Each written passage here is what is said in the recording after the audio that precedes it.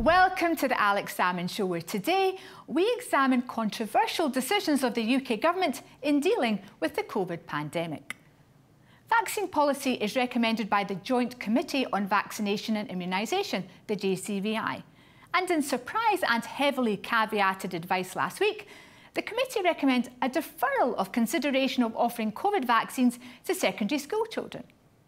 Should the government wish to consider vaccination of children and young adults aged less than 18 years with the primary aim of reducing the SARS-CoV-2 infection rate, asymptomatic and symptomatic cases, irrespective of other direct or indirect benefits as discussed above, the known benefits from vaccination are likely to be limited. In this instance, JCVI favours deferral of a universal offer of vaccination until more data have accrued, including a clearer understanding of the impact of COVID-19 in the UK within the context of a successful adult vaccination programme. However, many scientists disagree, and even more strikingly, so does most international advice in high vaccinated countries, including the policymakers in America, Germany, New Zealand and the Netherlands. The position is particularly pressing in Scotland, where the schools go back in a mere 3 weeks, and where recent comparisons between the Scottish and English rates of infection strongly suggest that schools have been the key vector of transmission of the virus.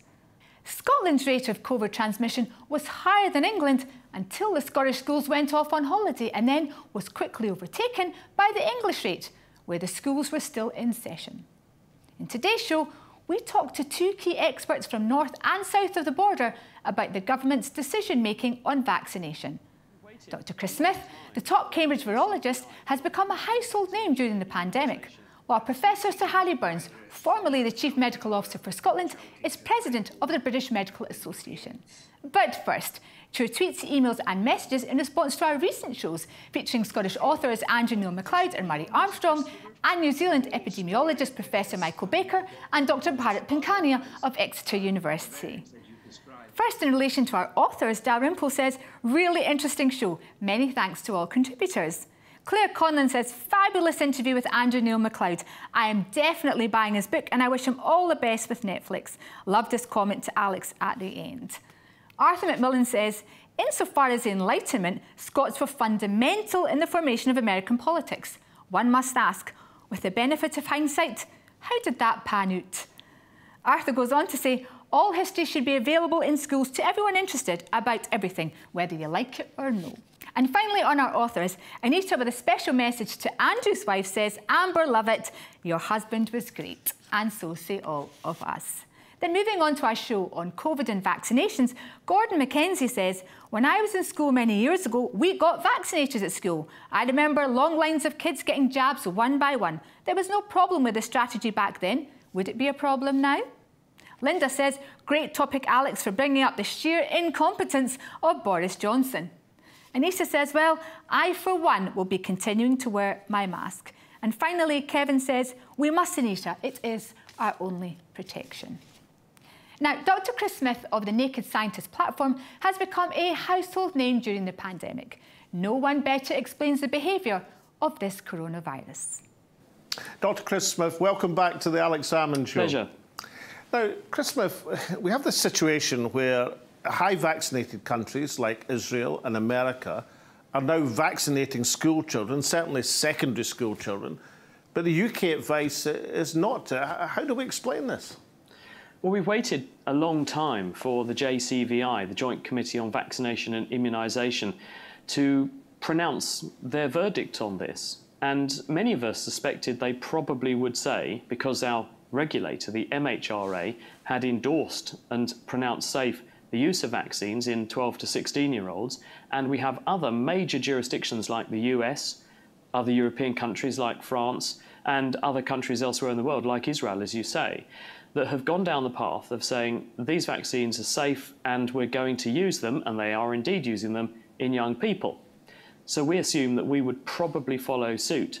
And the argument in favour of doing that is that if you've got a population and you want to vaccinate as many people as possible, this will translate into a reduction in spread of the virus, especially in the new school year, in the autumn, when we know that everything becomes much more common in the autumn because that's when seasonal infections tend to surge. and there will be knock-on repercussions of that. The JCVI, on the other hand, have said they're not going to support that course of action, and they cite as one reason for that, in their cost-benefit analysis, the low risk of some side effects. Out of nearly 200 million doses of the Pfizer vaccine, which has been approved for this age group being given, and the Moderna vaccine, which works the same way, there's a couple of hundred cases of a myocarditis, an inflammation in the heart. Well, that puts the frequency of that side effect at about 1 in a million. That, though, is about the same as the risk of you getting a severe dose of coronavirus if you're that age. So you can see why there's a tension for them. They're protecting young people from something with a risk profile that's sort of the same frequency as the side effects of the vaccine.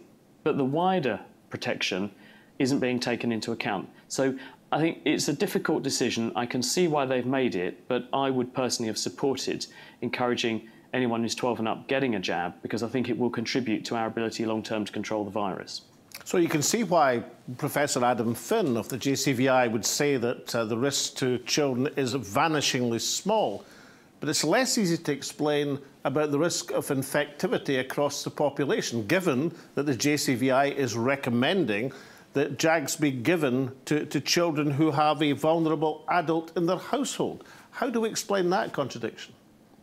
Well, speaking to the BBC on Saturday, Adam Finn was asked about the rationale behind doing this, and he made precisely the point that, as the statistics show, you're about as likely to be hit by lightning as you are to get a severe dose of COVID if you're a child. Children also tend to spread coronavirus a bit less well, but not zero, than older people, and they do not suffer from severe side effects of coronavirus. But what they could do is, of course, take the infection home and introduce it through the household unit to other more vulnerable people. And at the same time, remember that we have seen encouragement of use of the vaccines in vulnerable children. So we are going to be vaccinating children who are judged to be particularly vulnerable. We're just not vaccinating children en masse at the moment. But in the last few weeks, haven't we seen an indication that the schools are a vector of infection? I mean, the Scottish infectivity rate was higher than England's. The Scottish schools, where the holidays are earlier than England, go out 3 or 4 weeks ago, and suddenly the Scottish rate drops below England. Has there been any study to look at the comparison between Scottish and English schools to establish whether that is true?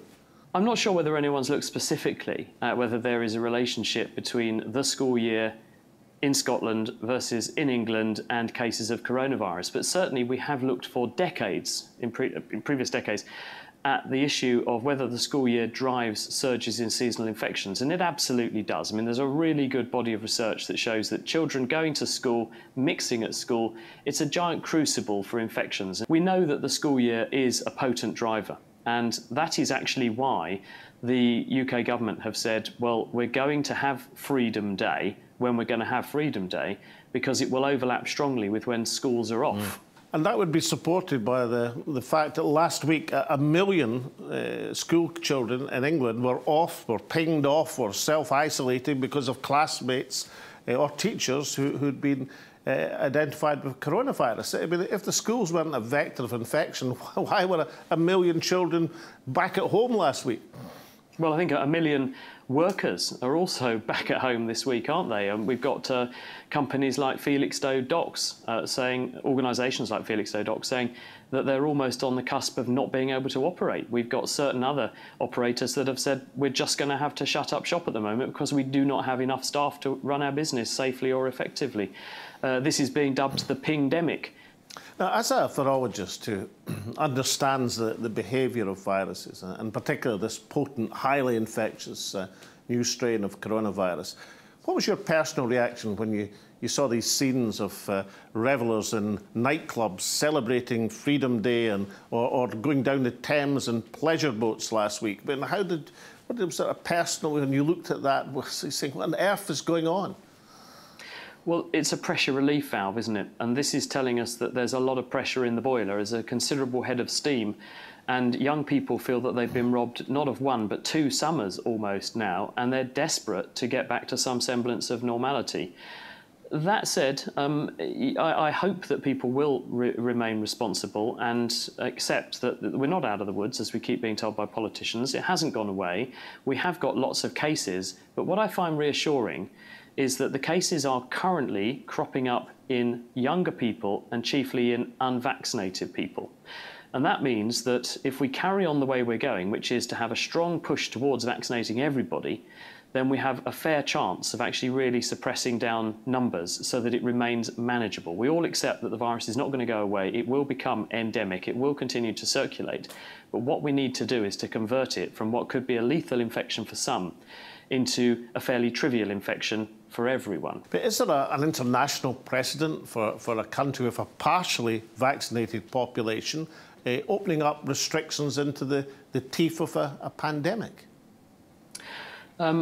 I don't think so, which is why we're being described as a unique experiment by a number of commentators. Even the WHO have said that this is a dubious state of affairs, that if we don't use the advantages being handed to us at the present time, which is a very heavily vaccinated, albeit with some way to go, adult population, the summer, the end of the school year, people going away on holiday, so fewer people in the workplace, on public transport and so on, then we're coinciding with a drop in pressure on the NHS anyway. This gives us a window of opportunity. If we don't move now and try this, then we are absolutely committed to not doing this until at least next spring. Often we've come to believe that virus behaviour, as they become more infectious, they become less potent and less deadly. Is that still a hope and expectation of this coronavirus, or alternatively, are we going to get ever more threatening and ever more potent deviant strains of the virus? Well, the reason we've got a problem with this Delta variant is it's more infectious. It can surmount pre-existing immunity, and it can surmount pre-existing immunity conferred by vaccination.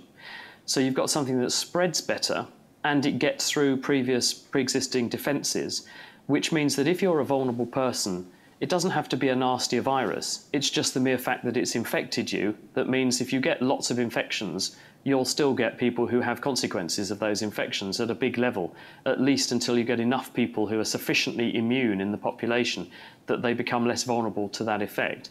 So really, we don't know at the moment. And you never say never in medicine, because if you do, you will be caught out. So, Dr. Smith, one thing people are referring to, because of the conditions of social restrictions and lockdowns, other viruses, not just coronavirus, have obviously been suppressed. Can we now expect an upsurge of some of our more familiar viruses to also threaten us this coming autumn and winter? We're already seeing that happening, and we have already seen that happen in some other countries.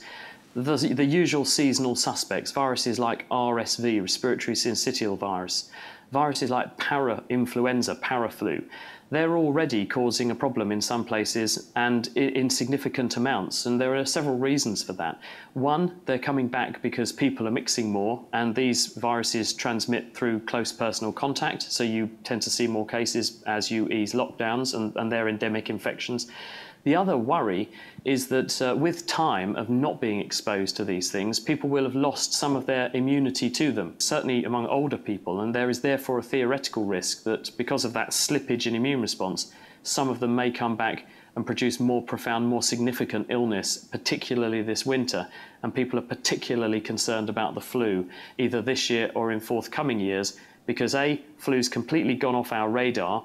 We have seen so few cases that it's much harder to track how the virus is changing, what it's doing, what it's actually going to rematerialise as, and therefore whether the vaccines are going to be effective against it is more of an unknown, and at the same time people are losing their immunity. So therefore there is potentially the threat of a big flu season, which is why governments in many, many countries are really pushing flu vaccination, and they've brought down the age at which in some countries that people are being vaccinated against the flu as a safeguard against that. Dr. Chris Smith, thank you so much for joining me again on the Alex Salmond Show. Coming up after the break, Alex interviews Professor Sir Harry Burns. We'll see you then. Welcome back. Professor Sir Harry Burns is both President of the British Medical Association and a world-leading public health expert. Harry, welcome back to the Alex Salmond Show. Thank you. Pleasure. This advice from last week from the GCVI, this long-awaited advice saying don't vaccinate the school kids. How do you explain that when countries like Israel, America, highly vaccinated countries are saying, vaccinate the school kids? What's going on? I'm not entirely clear what the basis of the JCVI advice was. I know I've certainly heard some reports of younger kids in some of these countries becoming ill. Now, whether or not it was the vaccine that made them ill, there was enough. My colleagues from abroad have said there was enough concern about it that they weren't entirely 100% comfortable with vaccinating young children. If we could be sure of the safety, then obviously it would make a lot of sense to vaccinate them, because school rooms, difficult to socially distance, difficult to ventilate in older buildings and so on. Mask wearing, maybe not so good for younger children. It would be a hotbed for transmitting virus from one child to another, and the child takes it back home, and the parents then become infected, or maybe the grandparents and so on. So it would be good to do it, but we should only do it when JCVI is absolutely sure of the safety of it, because the last thing you want to do is to damage a child who is maybe at low risk of getting coronavirus anyway. But if the committee felt that the vaccine was unsafe for children, then why would they be advising it for children with certain conditions, and indeed for children where the adults at home are particularly vulnerable to the virus? So why would be advising it for some children and not others if it was felt to be unsafe? I can only imagine it's a risk-benefit choice that they're making. If the risk is greater, then the benefit is greater if they vaccinate it. I mean, at the moment, I think it may be that some of the anxiety is about the fact that children haven't been exposed to an awful lot of the vaccine, and therefore they're not sure they can say with certainty that the risk is very small. So, I think they're playing it safe. I haven't seen data on complications. I've just heard anecdotally about children who've had some thrombotic complications and so on. But they really have to get the data and sort that out. We have to get cracking, because we're only 3 weeks away now from the Scottish schools going back in our timetable. Yeah, that's absolutely right. I think we may well know a bit more about what things are happening in the next 3 weeks. But in the absence of vaccinating, let's say the school children and the teachers, still some, is there any other measure that parents can take to make their children safer if they're going to school into an unvaccinated environment? Well, things like regular testing of pupils and teachers and so on might work, but that's a hard policy to implement. You don't know if people are testing properly. Lateral flow tests are not entirely accurate and so on. I think that the teachers need to be vaccinated, the older pupils need to be vaccinated, and we need to see what is happening to younger children and let JCVI decide about vaccination lower down the age range. I absolutely accept the fact that not vaccinating the kids is a hard decision, but I don't see any reason other than safety not to do it, to be honest. And somebody somewhere must be asking questions about the safety of it. And if JCVI is saying don't do it yet, then they can't have answered the question. So masks, distancing, and these kind of things are the things that we have to rely on at the moment while we get the data on the safety of the vaccine for younger children. But from a public health perspective, I mean, over the last few weeks, I mean, I went to the England-Scotland game at Wembley 2 or 3 weeks ago, and there was 12,000 fans there. It was all, you had to be double tested before you got in. The whole thing was conducted with impeccable rigour. But 2 or 3 weeks later, there's 60,000 in Wembley for the final. There's 30,000 a day at the Open Golf. There's 140,000 at the Grand Prix. I mean, aren't these sort of things just asking for trouble? Correct. They absolutely are. You know, a lot of these things, you're outside, and being outside is better than being inside, particularly if it's sunny. The ultraviolet seems to have a depressing effect on the infectivity of the virus. But what is really worrying me is is reopening the nightclubs down in England. I mean, that's just daft. I could use a stronger word, but I won't.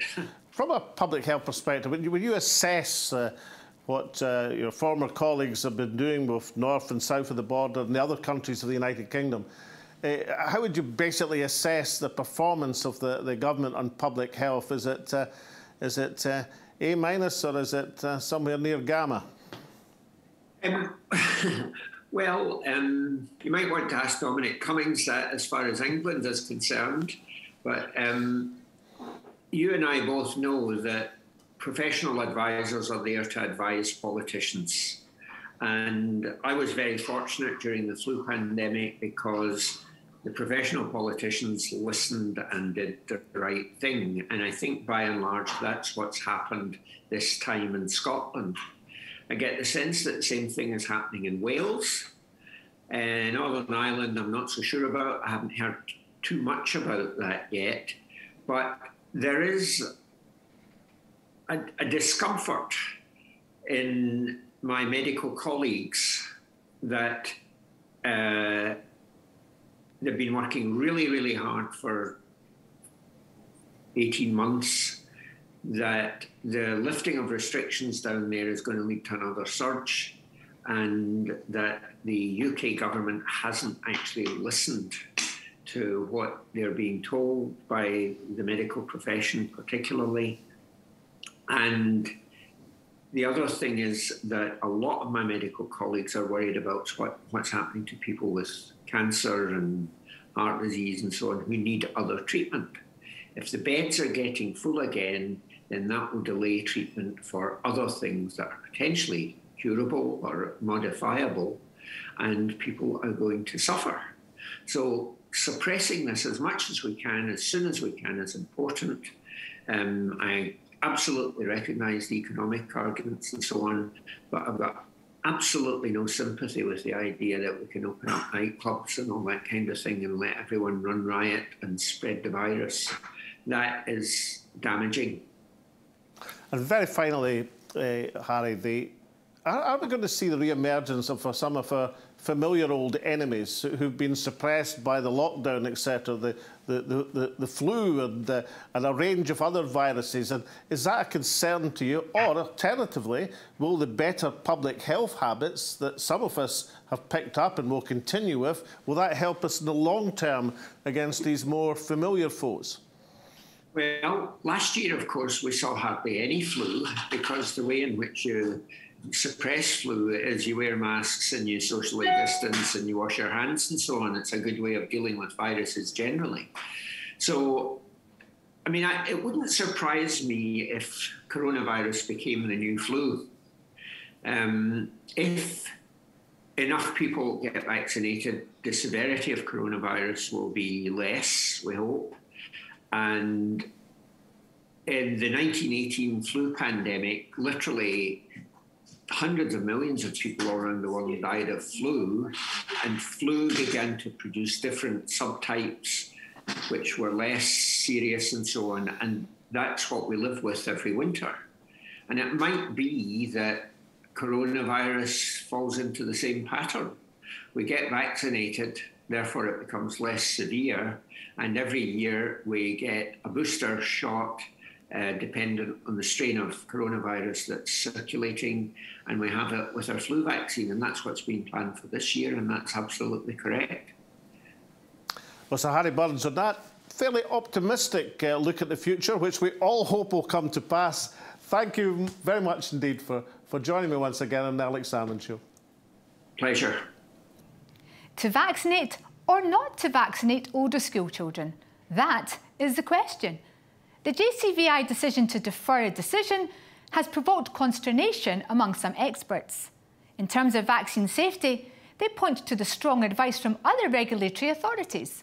In terms of public health, they point to the evidence of schools as a key vector of infection and the unknown impact of long COVID amongst children, even following a mild initial infection.